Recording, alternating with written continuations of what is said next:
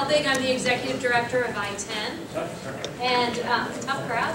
Good morning, me? Good morning, me. Tough crowd.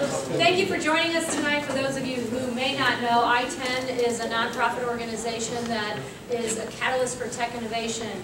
And what that means is we support tech innovators and entrepreneurs through the commercialization of successful tech startup companies. So we work with companies that have scalable, innovative technology across industry sector. Our programs and services are provided all free of charge to tech entrepreneurs. So tonight we are here kind of focusing on one of our program elements, our Investor Readiness program, which Mock Angels is part of that. If you think Shark Tank, it's kind of like a Shark Tank process they go through where they get experience pitching to a panel of investors. And these wonderful people sitting here are some of our most recent graduates, and they're going to tell you a little bit about what they do and what's going on in their world. But before we go there, I mentioned that ITEN is celebrating our 10th anniversary this year. We have worked with over 900 tech startups in the St. Louis region and even a little bit broader. We've had some companies from Kansas City, Springfield, and Des Moines use our programs and services. This year's been an exciting year for us. We added 5 new board members as well. So we're continuing to grow and be a very important part of the tech innovation community. We onboarded 74 new companies this year. So every month we bring in new companies and get them onboarded and involved in our programs and services. And right now we probably have about 247 active companies that we're working with. So they're engaging and using our programs and services to help move and advance their tech company forward. On the Mock Angels Investor Readiness side, this year we graduated 3 companies. We have 6 in process, and probably about 3 that are going to graduate in January, right after the first of the year. People got a little busy.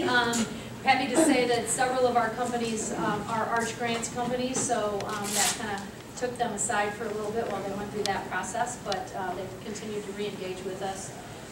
For those Mock Angel graduates that we've had over the years, to date they have raised close to $200 million in funding. So as a measure of success of that program, obviously, is their ability, after we kind of run them through the grind of doing the investor pitches, is can they really go out and raise money, and in fact they have. So $250 million have been raised by our Mock Angel graduates. Also, not only raising the money, but operating successful ventures, 77% of our Mock Angel graduate companies are producing revenue and creating jobs. So again, economic impact for the region. God bless you. What else? This year, we also, and really our primary focus is on our entrepreneurs, but we also do community engagement work so that we're reaching the broader community. We have a corporate innovation program. If anyone is interested in hearing about that, we'll be happy to share information with you on that. And we also do other programs in the community around diversity and inclusion, Vision Symposium. We've been a lead organizer of that for the 4th year now. So, with that, again, I want to thank you all for coming, and let's get to business. So I'm going to turn it over to Melissa, who is going to introduce you to our wonderful panel of entrepreneurs and get the show started. Thanks. Thanks, Danelle. Hi, my name is Melissa Grizzle. I'm the Director of Entrepreneur Development with ITEN, which means I oversee a lot of our programs and get to work with a lot of these fabulous companies through the program. So I'm excited to have a sampling of our fabulous Mock Angel graduates. We have the 3 that have graduated this year, 3 of the 7 that graduated last year, and I think Brian, you speak to the end of 2016, right? So yeah. So you don't need to hear anything more from me. So kicking us off tonight is Jessica Gordon. So you're going to speak. She's going to give you a quick elevator pitch, a few great tidbit updates about what's going on in her world, and then we're going to leave it open for a Q&A for you at the end. Does that sound good? Yes. Okay, thanks. Okay. Hi everyone, I'm the founder and CEO of Razi. We have an online learning platform to teach students about careers. We work with 700 schools across the country. Last year, we did about $500,000 in revenue. This year, we're on track to do between 1.4 and 1.7 million. After Mock Angels, we closed our round of seed funding, so we are using that for rapid growth right now, and we're expecting to bring on right around 1,500 schools this year. And our retention rate is over 70%, which is very high in the ed tech industry. The average rate is usually under around 10%. So we're quickly growing, and we have a lot going on right now.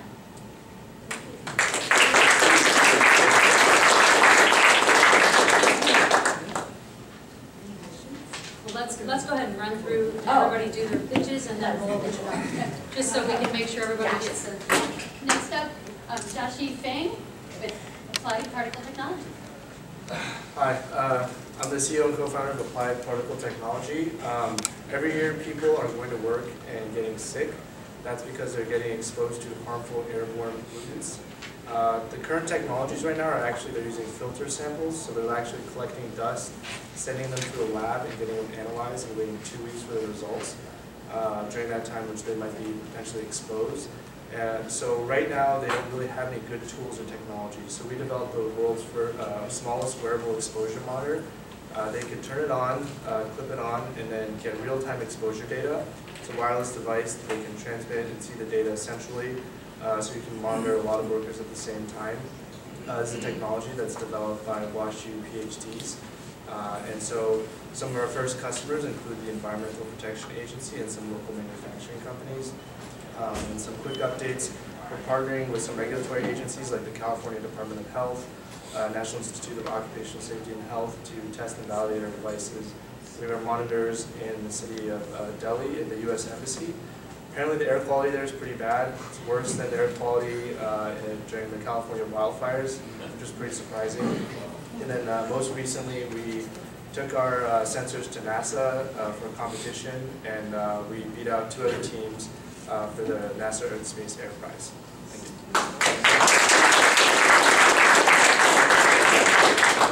Next up, Andrew Glenn, Gift Meal. Hey everyone, my name is Andrew Glantz and I'm the founder and CEO of Gift-A-Meal. Gift-A-Meal is a mobile app that helps to provide a meal to someone in need in our community each time you take a photo at a partner restaurant. Restaurants are paying us a monthly subscription to be on the app as a marketing service, and then it's free for all of you to just go to the restaurant, click on them, take a photo, use location to make sure you're there, and we make a donation to local food bank here in St. Louis. That's Operation Food Search. So currently we have 150 partner restaurants, so if you're looking for someplace around here, Vizia or the Chocolate Pig or Juniper, Narwhals, there are a ton of restaurants here on Gift-A-Meal. We currently have nearly 20,000 people on the app and provided 196,000 meals to date, so we're going to hit 200,000 by New Year's. We were recently named an Arch Grant recipient and closed an $165,000 seed round to help take us to the next level. And we're nearing being ready to post, we haven't posted yet, a job opportunity to have a Chief Technology Officer come on board onto your team. Currently we have an app development company that we've outsourced to. We plan on keeping them and having the CTO oversee them as well as getting their hands dirty. So looking for someone who's a full stack developer, has a little bit of experience either in corporate or startup and looking for a change and wants to be working at a high strategic level as well as getting their hands dirty so we can really blow this up and take it nationwide. Thank you. All right, next up, Divyesh Panchal, Keybot. Just by quick show of hands, how many of you have ever been in a situation where you either got locked out of your home, lost your keys, or had a hard time accessing apartment? Now imagine the same problem 1,000 times worse. Residential rental property managers who are managing scattered rentals, they have to solve this problem every single day over and over and over again. When somebody loses a key, when somebody calls for a maintenance like plumbing or electricity, or when an apartment is turned over, when you have to show it to a bunch of strangers at different times. I've experienced the problem myself, and that's why my team and I built Keybot, which is right there.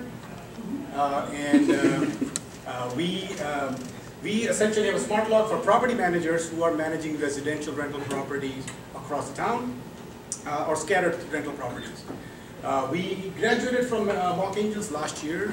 We are a team of 4. And after graduating from Mock Angels, we actually ended up doing 3 accelerators at the same time in 3 different continents. My co-founder moved to Taiwan to focus on the hardware. I moved to London to participate in Techstars. And our third partner, TG Tavares, he ended up going to Kansas City to participate in Sprint Accelerator. It's been a great experience. We focus on large property managers who are managing at least 1,000 rentals. We have 2 customers. One customer right here in St. Louis, and another customer is in California. And as a matter of fact, my whole team is in California. We have a field test this week, which is going really, really well, and we are crossing the finger that we can convert them in a long-term contract. We have raised $500,000 in seed funding, and next year we are just looking to start mass production of the product, hopefully starting from 1st of January. Thank you.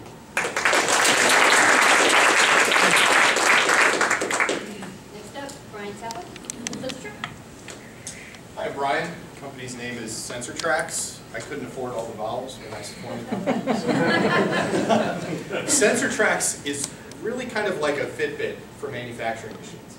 And I know you're thinking, okay, so you guys developed a sensor and you smack it on the side of a machine and you can tell me how it's running or walking or how many steps it got a day. And while that's kind of true, but it's kind of not. Most manufacturing equipment today already has the sensors in it that you need to understand how it's running.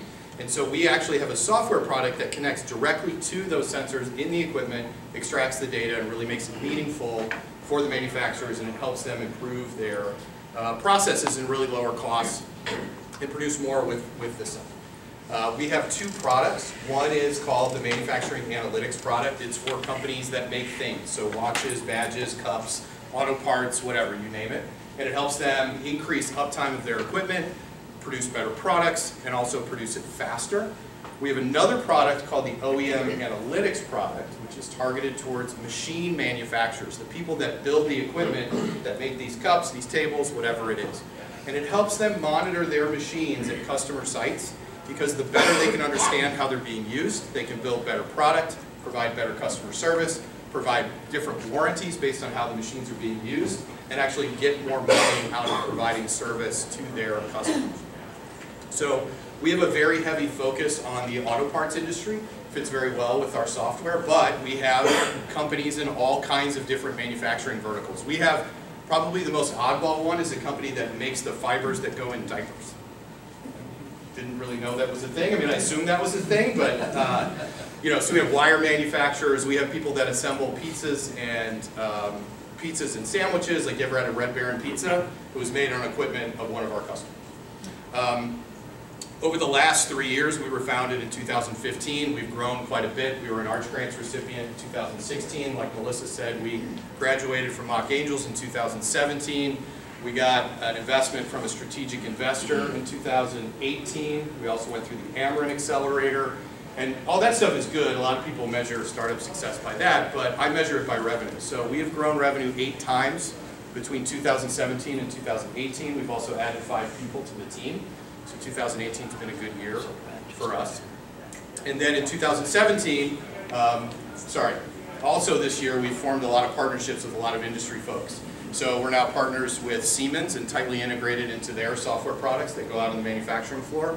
Also a bunch of different sensor companies, because we don't actually make the Fitbit that I said before. So if we have older machines that doesn't have the sensors, we have partnered with people that make those.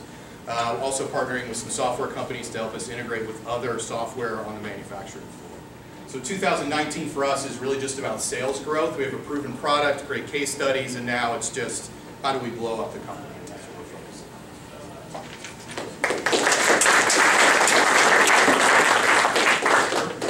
Jean Hansel. Hi, Jean Hansel. I'm the founder and CEO of Incentilock.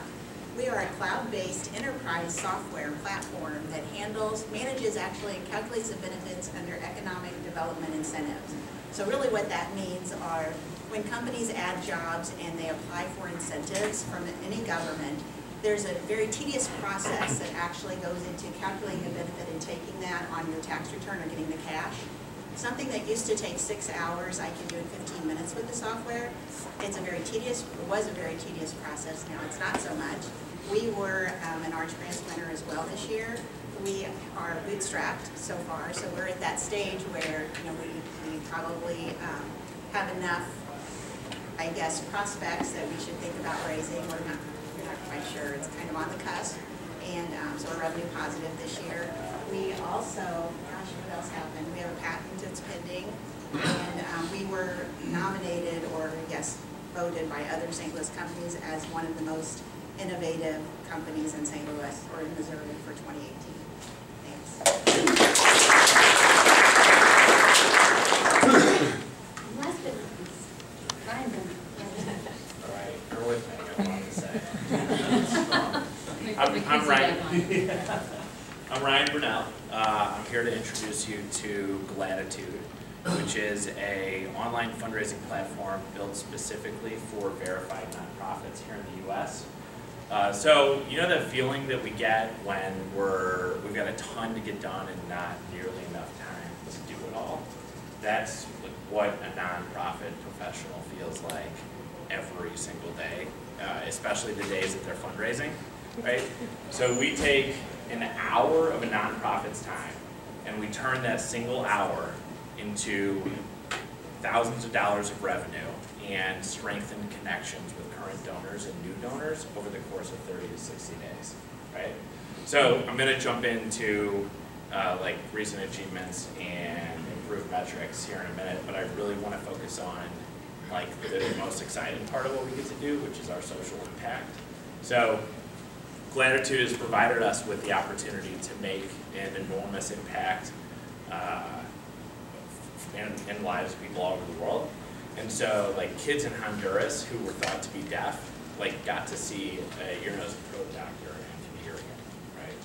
Or like women in Uganda and their babies who are cast out of their home because they think that an obstetric fistula means that they're cursed, like have been given piglets and their lives are changed. Now their community, or they're leaders in their community because they're generating revenue and they're able to gift piglets to their neighbors who could also use one. And my favorite story is about this guy named Wilson. And Wilson is from the Kariba slums in Kenya, and he was a thief. And he wasn't a thief because he wanted to be a thief. He was a thief because his circumstances necessitated that he steal to survive. And then one day he was shown that there was another way, and that if he could start a savings account without stolen money, that one of our nonprofit partners would make a microloan to Wilson. And so he started a savings account. The loan was made. Today he owns a grocery store with his mom. They have an employee, and he bought a house outside of the slums with indoor plumbing, glass windows, and a tile roof. So it hasn't taken a lot of money to have this impact, but the money that it did take was raised on Gratitude, which is cool. But actually, we've had over $1 million raised on the platform. That happened this year. It was a huge milestone for us to reach. We've had over 4,000 donations processed through the platform. Our website was lucky or unlucky enough to go viral once for a campaign that we ended up having to remove from the platform. At its peak, we were receiving 1 complaint per minute, and that lasted for about 8 hours. So a ton of traffic that our site held up to. We have tweaked the model a number of times to get to a place where it could work like this. So we started with a Kickstarter model. It was so effective at making a nonprofit raise their money, but so stressful that they never wanted to do it again. We switched to kind of a flexible funding model that gave them the ability to collect money as they raised it, and found out that they liked that model a lot more, but weren't nearly as successful at reaching their goal. So then we switched to a model where we were really holding their hand and providing a step-by-step formula for them to follow. And nonprofits did great at that. Some of them did, and some of them did nothing at all. So we just stepped back the last few months and really dug into our data. We found out that if a nonprofit raises 45% of their goal in their first campaign, they use us over and over and over again. And about 30% of our customers fall into that cohort. 0 of them have churned. We haven't had a single customer leave us that has reached 45% of their goal. And if they don't raise to 45% of their goal, they don't even reach 10% of their goal, right? Because they don't do anything. So we found out that the steps that it takes to raise successfully through like a crowdfunding or peer-to-peer campaign, the technology exists to automate them and personalize them, right? Which means that a Missouri History Museum or Boys and Girls Club of St. Louis should never ever fail again on our platform, because now we can run the campaigns for them and we can optimize those that messaging in those campaigns specifically for each individual donor, right? What happens is we start collecting data, we learn from that data, we make better decisions, we grow faster, we collect more data, and there starts to become a data network effect. We're beginning to see that. So it's been a really good 2018 for us. All of those things have kind of come together and got us our first acquisition offer from a private equity firm in New England, and we feel confident enough about our future that we said hell no.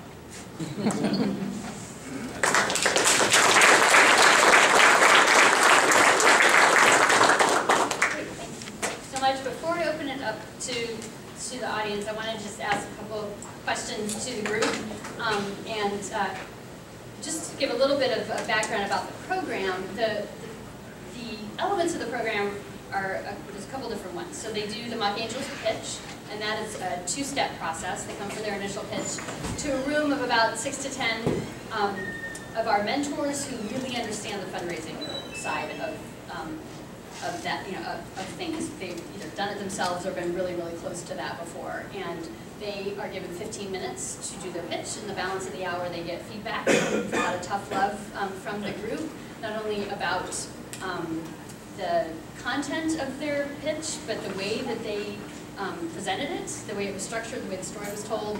And they take all that feedback in, we video that hour, we send them home with the video, we compile all the written quantitative and qualitative data. They go back, they crunch on that, and then come back usually within a couple of months for their graduation pitch. And like that to be a little bit shorter, crisper, and have addressed the issues. And met with the Mock Angels that have indicated on their first pitch that they would like to help them. And then we also work with them on building a deal room, on doing their due diligence structure. So when they graduate from the program, they have a tight pitch, and they have the sets of documents that an early stage investment group is going to be asking for. So that said, I would love to hear from our panelists what was like the biggest change you made from your initial to your grad, or came in you had to go home and crunch on and really think hard on and change in order to come back? So I have the EdTech platform, so it's really hard for us because we never know how much information to include on the education side of things.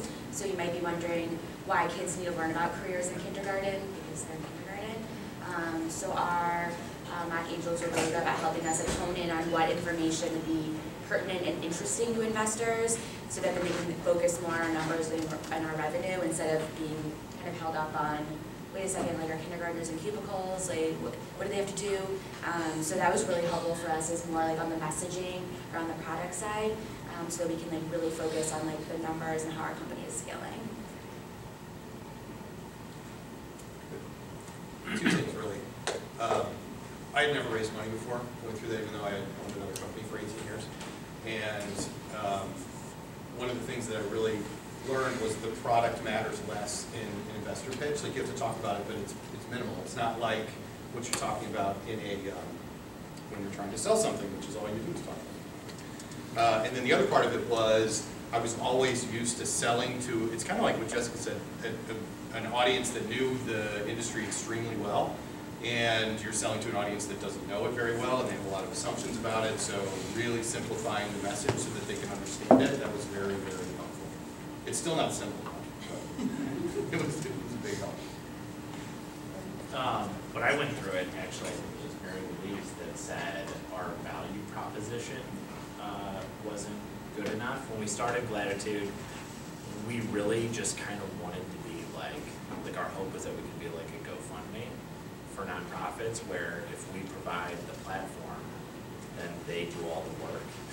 And so it was pointed out that they might not actually know what work to do.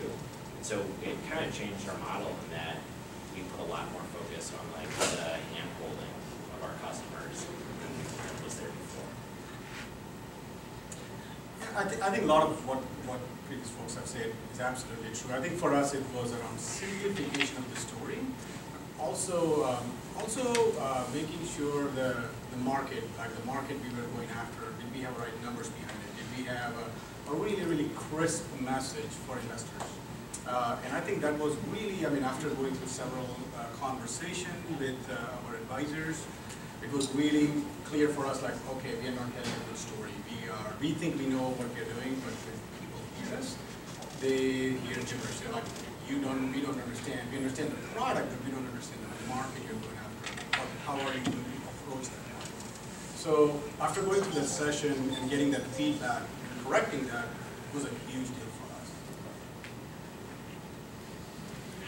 I think for us, it was sifting through all of the different pieces of advice that everyone gave us. So when you go through Mock Angels, you get a different panel each time. It's not the same set of people. You know, you may get someone who knows your industry.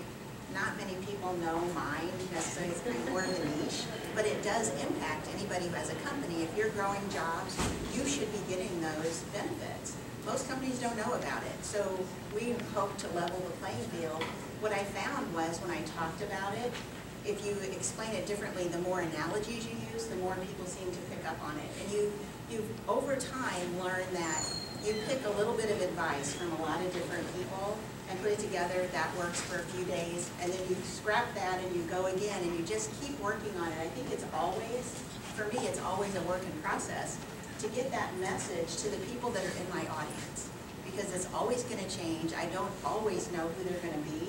So you just want to have at least one phrase that somebody can resonate with. So we tell people we're H&R Block for incentives. Some people get that. Some people are like, what is H&R Block? So it doesn't always Yeah, same for me. I think coming from a research background, being like pretty technical, figuring out how to communicate to investors and potential customers, and just think about the business long term.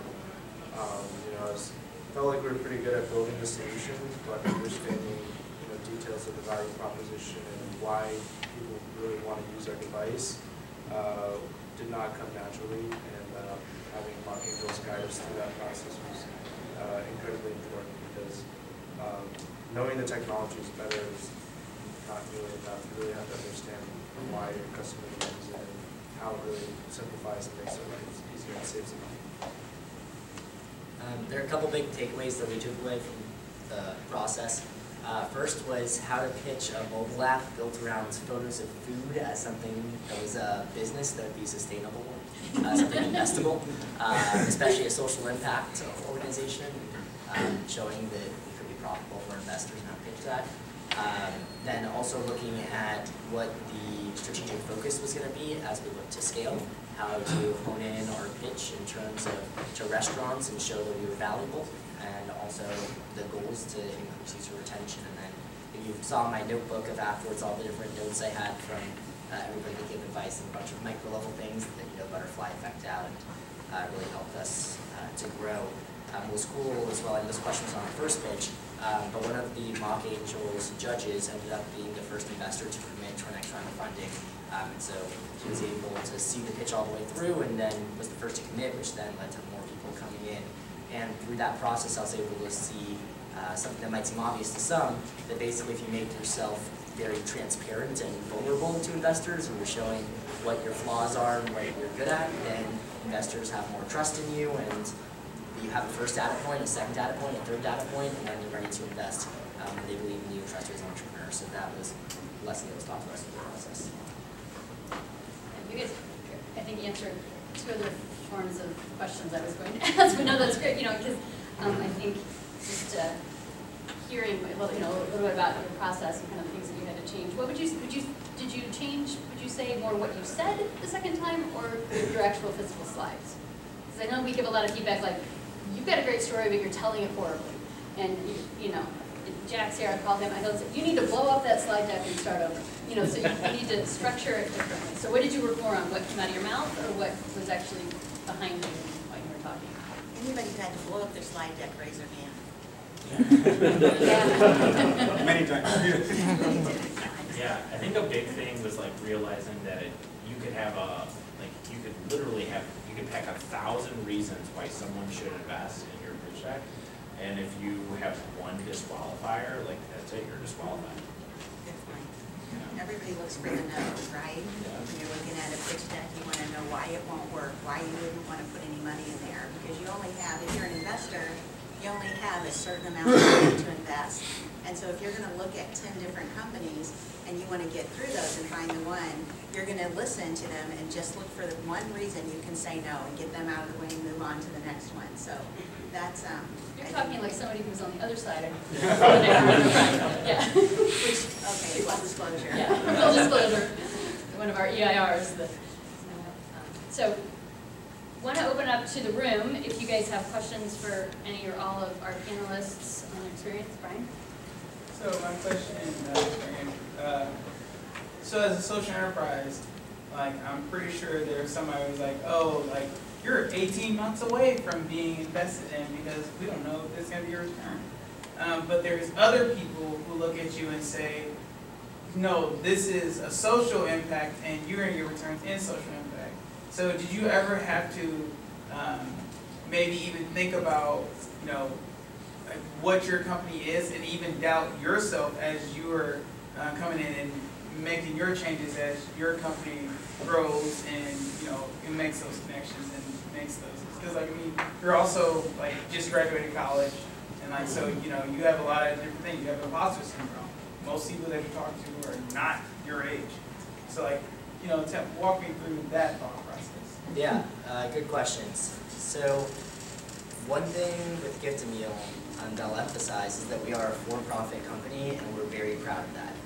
I'm a big believer that profits and purpose are not inconsistent goals, and with Gift a Meal, we hope that we're able to show to other companies that you can become more profitable by having social impact, and as we get more profitable, we're able to make a bigger social impact. It's kind of this circle of effect we can have both. It was a question that investors asked in terms of priorities, in terms of social impact versus making money for them, because sometimes investors might not be an impact investor, and so they primarily want to focus on their wallet. And so with that, I just had to show the value to them of the opportunity, finding the comparable exits in our space for our core value, and then show social impact as part of our core. We're not changing that, and make sure that they're on board and do how much I can do. In terms of imposter syndrome and just being out of college and everything, I've actually found that to being young as an entrepreneur to be a benefit rather than a hindrance, in the sense that people have been a lot more willing to help. And also a lot of our investors ended up being people that we just reached out to for help, or that were connected to me to get advice. And you know the saying is, if you ask for money, you get advice. If you ask for advice, you get money. And so this last round was consisted of all people that I've been mutually connected to for advice. Only one was somebody who was contacted directly because of an investor. I made 9 investors in this last round. So yeah, I think that overall, investors don't care about age. They care about the return they're going to make you. They're going to make on you. And social impact, as long as you show it's something that's still going to be a benefit to them, or it's something that they just care about social impact, and that's what you care about, then great. In our case, we're saying we can make a big impact, we can feel good about it, and we're going to make you a lot of money. Andrew is actually our example of a really good initial pitch. Like after he did his initial pitch, I said, do I have permission to share your initial pitch? And as an example of this is well structured, I mean, not that he didn't have room to grow between initial and grad, but structure, execution, you know, so yeah. Anyway, did you have thoughts? Sorry, Brent, I cut you off. Did you have thoughts? I was just gonna say, like, I always go back, like, in like, I mean, I might not talk to you that much, but like, in where I'm from, in my college, I always talk about Gift a Meal because like a lot of kids, a lot of people that are just getting out of college or are starting companies through my school, and like but they fall flat because like they get up and move away and they get out, and like it's like there's an opportunity out here. I'm like, look, there's people just like us creating companies and are winning, and like look, and now that like companies from SIU, from my school, are getting out there, like Eli's from SIU. I'm trying to, he does like zoo technology. Eli Ball. Yeah, Eli Ball. Like, and there's like more people from my school like getting out there, and I'm just very happy that I'm like, you know, to any time I even say like to a restaurant like, hey, you should sign up with Gift Meal, because I think that it should be more of us coming up and not just going to get a job and starting a company and doing that and creating that social impact, because that's the new wave of the future. But whatever.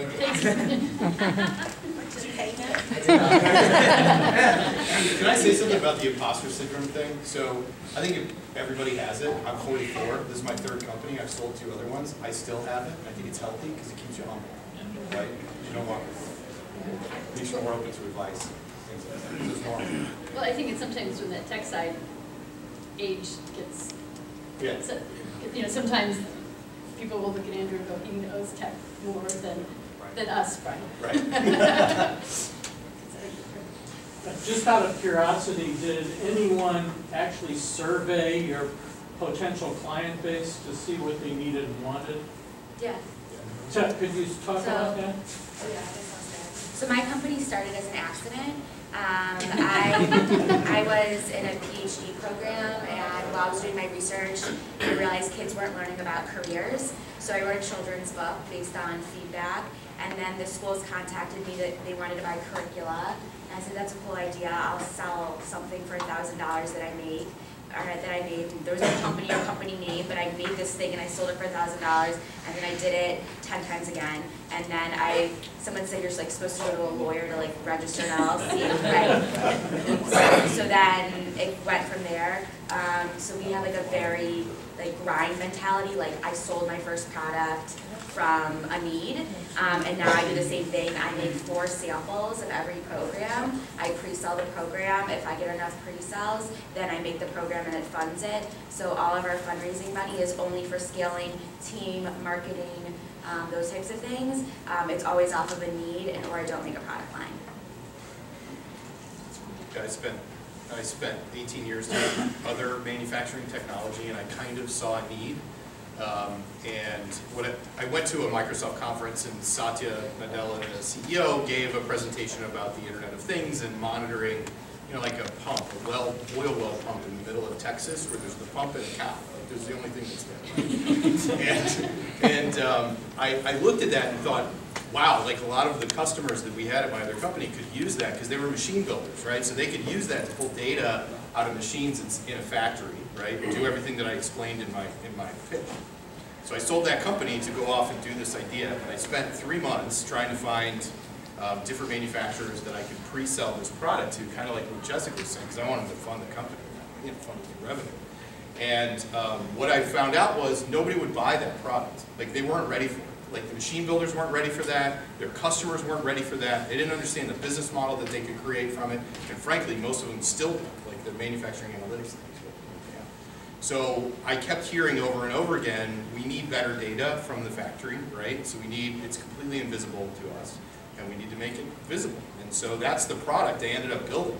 You know, if I didn't survey the customers, I would have been broke, you know? I mean, I would have had a failed company if I didn't spend those 3 months asking them what they wanted, and I found my first customer out of that, which got me the second one, and you know, I got one now.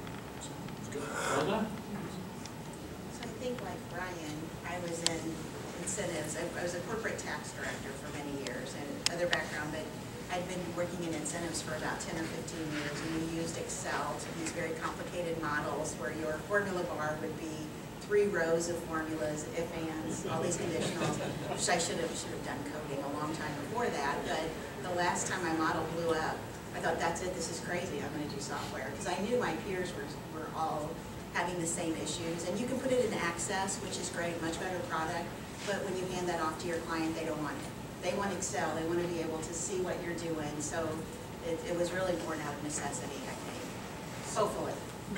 You're saying cloud, the software as a service model sounds better than an Excel spreadsheet. It does, right? Yeah, it sounds like you should pay more for it too. In our case, in our case, I think we started as a software company. We did not want to build hardware at all. And we were a big fan of the book written by Google called Sprint, which essentially in less than 5 days, can you validate your assumption? So as a matter of fact, we used to use the Venture Cafe a lot. Every Thursday we'll come out here, whatever product we're building, we'll either sell to potential renters and then go to landlords and try to sell it to them as a software product. And after trying it several times, we were trying to be a leasing automation company. And it wasn't selling. We got into a bunch of real estate conventions and people were not buying it and we're like, this doesn't make sense. So we decided like, well, my co-founder, Adam, was from Collinsville. He was like, dude, I don't know what to do. And I was like, well, let's go to a place where nobody knows us. So we got like north of Collinsville, there was a small real estate investor club, and we said, this is what we do. We have this software, we have this potential hardware, and all this stuff, and they were like really excited. Oh, this is so cool. Can you come back here next month and pitch to all of our real estate investors what you do? I was like, yeah, but before you go there, let me announce you what you guys do. I was like, yeah, great. And so she didn't know how to pronounce my name, so she was like, Fish from St. Louis and Adam from our town, Collinsville. They build this awesome product where you just put lock on the door so you don't have to drive to your rental property. And we're like, no, we have a lot more. And we were like, nope, that's our product. Ultimately, it's what the customers really, really wanted. And we had 90% of the product stuff we had built. We were like, all right, we're just going to have to throw it. There's nothing else we can do. But going and talking to customers or showing them what it is and interacting with them was actually made us to get to the point where we can build a product that would end up selling. So building on kind of what you were saying about, I was interested in you were talking about the Mark Angels and the advice you were getting. It was more about your spreadsheet and the data and how you did it. But did you also get advice, and that gets into how to sell your product, how to sell a product? You know, a lot of people, if they come from technical or financial industries, are not good at talking with people, getting up there. Brian, I'm going to pick on you. You were playing with your finger a bit, shows a bit of nervousness until you got into it. But did you get those kind of advice on how to talk to people, how to wave your hands around, show excitement, and those kind of things? Did you get that kind of advice, so not only to give it to your Mark Angels and get that initial presentation, but then to go out and sell to customers as well? And that's not just available through the Mark Angel program, but through the rest of engagement with ITEN, which is free for any startups that are looking at it. Like through the ITEN Mentors Match program, you can go through and see a bunch of mentors and reach out to them and have them help you on your pitch and learning how to present. And then also, I don't know how it goes for the EIR programs that directly relates to Mark Angels. So we were assigned an entrepreneur in residence who then would be working on me, and I met with him on a weekly basis. And he would help me hone in on my pitch, or hone in for pitching to investors or for pitching for sales, and for whatever I needed in order to get feedback. So I was just going to say, so as a precursor to our investor readiness program, that's a separate application actually. For any I-10 company has to kind of do that separate application, and has to demonstrate a lot of traction in understanding a lot of key areas. So we have modules that help people work through their marketing, their customer discovery, their sales strategy, their product development, their operations. Like they need to set up a corporate structure, that check that, those sorts of things. So we want them to have and align with mentors in each of those key modules before they get ready to ask for money, because that all has to come together, and you can't spend. We don't want people to get into the investor readiness program and spend a lot of time having us poke holes in their business model. That needs to be pretty tight going in. But anyway. Yeah, I think one thing I would say is my last tech startup that I worked on, I bootstrapped it, I put all my money into it, and I couldn't actually get a company off the ground because I couldn't sell. And I came from technical background, I came from entrepreneurial background, but it was a large enterprise sales, and I just couldn't do it. So when you ask for, I would go back to like what some of the folks were saying is go and ask for that help. One of the things we did is in EIR program especially, say this is the area I'm struggling, and listen to their advice and go and take an action. Like this is the best free accelerator you can get. That's how I looked at ITEN. It's what you get out of it. And we specifically talked about like, I don't know how to sell this, I don't know how to go this. Well, there are EIRs, or there are advisors who they professionally sell products. And you can just sit down with them, and then they can just give you one-on-one coaching, or just give you action plans saying, these are the 3 things I want you to do. And in this case, it was a different story, but it was extremely, extremely helpful. And that's what I would recommend you do. Find an EIR or find an advisor who has an expertise. And spend some time with them. You'll be surprised, if you're an entrepreneur, you'll be surprised how good you are at selling. Well, no, actually, I've done sales. I've done a lot of sales before, but it's always surprising to me, even people in sales teams. Like I've run direct sales teams and I've done stuff like that. I've sold software sales and stuff. But it's interesting how many people have great ideas, are really technical, and the product SMEs, but just cannot communicate to people, and they're trying to do it. It's just so. I was interested in how that dynamic worked here. One of the biggest challenges that you're touching on for entrepreneurs is that, particularly if they've been very involved in the development of the product, you know, it's like giving birth to a baby. That baby's beautiful. Oh yeah. And so they say.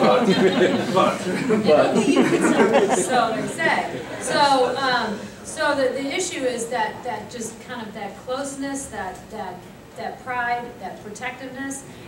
They get, a lot of times entrepreneurs, and I've been in those shoes too, get so caught up in that they're not telling their story in the right way or at the right level. And that's part of what we try to break through. Even sometimes people that are good sales people, it's just they're coming from a different place when they're launching this product that they created. And so yeah, it's getting kind of your head in the right place to tell the story well. And train others to sell your product. That's, I think, that's a whole other thing. They think they can be the entire sales team and somehow reach, you know, the scalable. That's a different program. Yeah, that we do.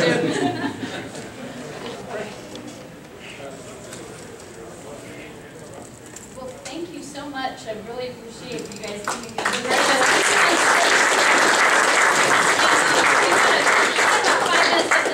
If you have individual questions, you don't want to raise your hand. And if there are questions about our program, two of our EIRs up here, raise your hands, Jack and Quentin, the people that you get assigned when you're in the Investor Readiness program. If you have questions for them or for any of our panelists, feel free to come up and ask them individually. And thanks so much. Come back next month. Happy holidays, everybody. Happy holidays. Thank you.